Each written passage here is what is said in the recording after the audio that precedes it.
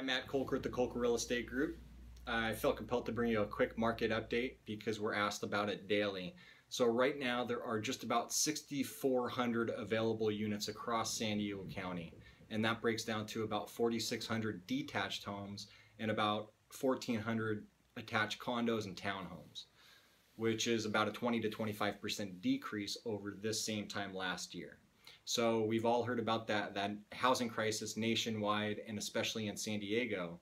And a few of the factors that are driving the market right now are low inventory, of course, and low interest rates and increasing rents that have just become out of control.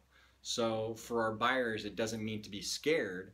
It just means that to be prepared. So we're helping people every day to be prepared so that they're in the position that when we find what they want, we're able to get it. And even in spite of multiple offers on properties, with the preparedness and competitiveness, we fully expect to help our buyers get what they want.